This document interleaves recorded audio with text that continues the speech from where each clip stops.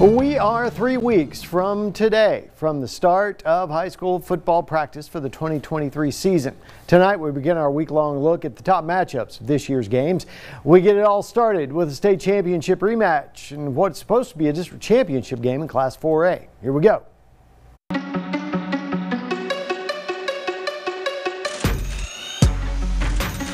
We get it started with a six-man contest that's a rematch of the Class A Division II state championship game. Loraine goes to Benjamin. This is as big a regular season game in Class A as you'll see.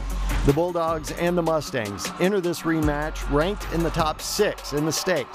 In 2022, Benjamin beat Loraine 2 times. The first win of the season came in the regular season by 31 points. The second meeting came in the state championship game. The Mustangs won that one by 48 points.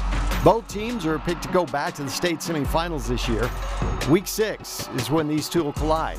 Any fan of six-man football should try to find their way to Benjamin for this one.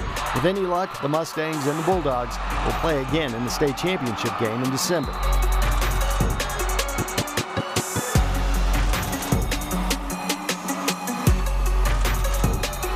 Class 4A Division I gives us our next top matchup of the 2023 season. The Brownwood Lions hit the road to Lubbock to face off against the Estacado Matadors. Texas Football Magazine says the winner of this game in Week 9 is going to win the district championship.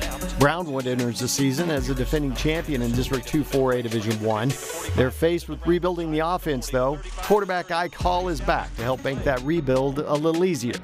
The Lions rolled over Estacado in 2022 to the tune of 52-14. This year, the Lions take on a Matador team that returned 16 starters from a second-round playoff team. Running back Bobby sack after rushing for over 1,400 yards and 13 touchdowns. This one's expected to be for the district title, and the fans of the game will surely be entertained from start to finish. Brownwood now extends the lead to 20-0 over Lubbock Estacado.